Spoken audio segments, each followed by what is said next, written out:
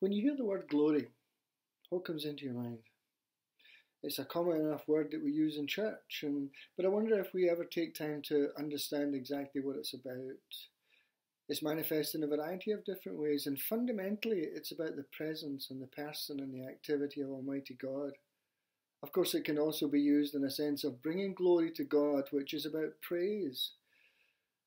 But I wonder what you think of, what comes to your mind when you think of the word glory. For some of you, your minds may go back to the great old hymn known as the Battle Hymn of the Republic. Glory, glory, hallelujah, our God is marching on. For some of you, it might be a lot more passive in the way that we find in the 19th Psalm, where the psalmist writes, the heavens declare the glory of God. They show forth, they manifest the glory of God.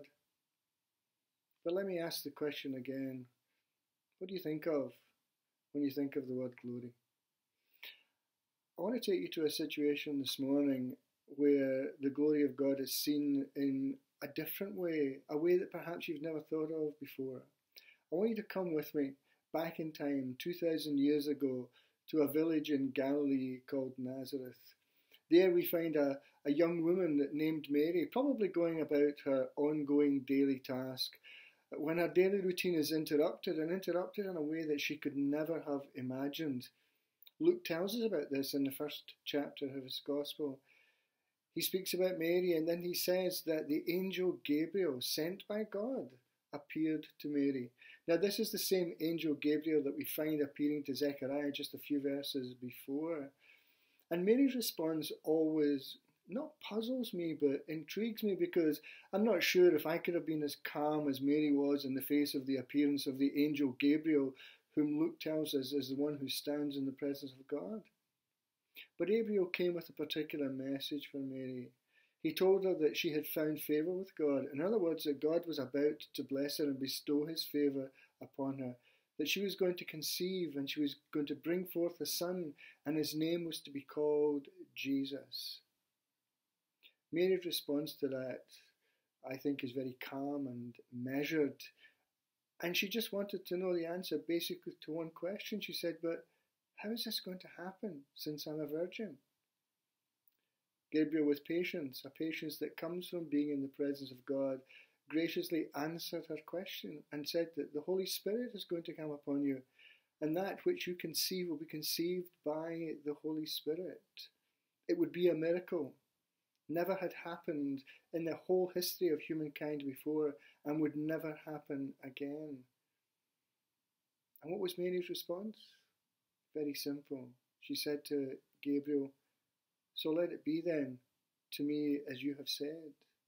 And in that statement, God is glorified. There is glory in that statement, in that willingness of this young peasant woman to surrender her life, her future, her reputation, her social standing into the hands of God, brings honour and glory to Almighty God.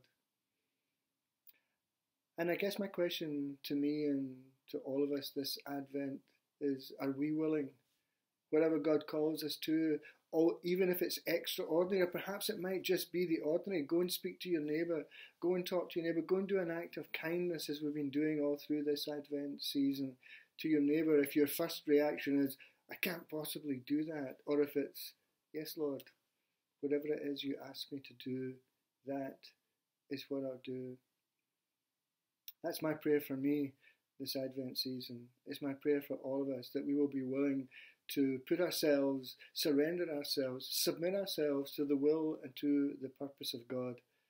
Mary did that, and we all know what the outcome was. Her son was born. He was called Jesus.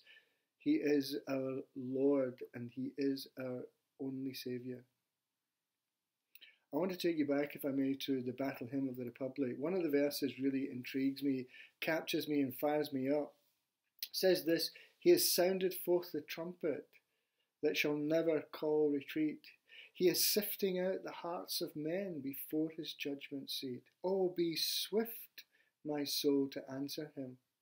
Be jubilant, my feet.